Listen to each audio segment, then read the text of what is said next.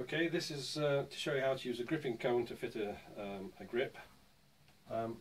Quite simply, if you just place the grip over the cone upside down, so if you wanted it to end up on your back that way, then put it on upside down to start with, and that way it can just makes it easier to roll it up,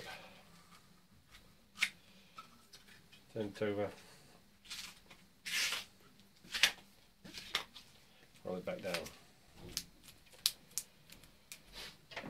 Okay, place the cone over the top of the handle,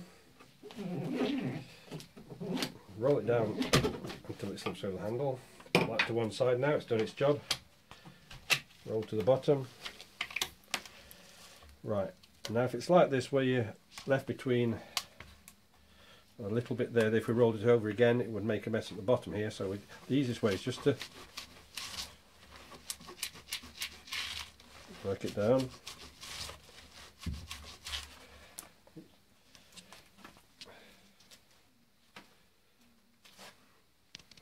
Try it again.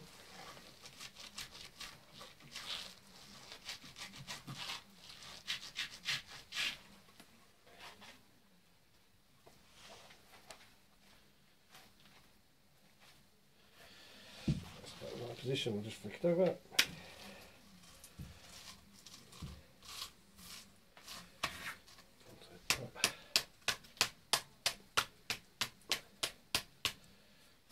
The grip down.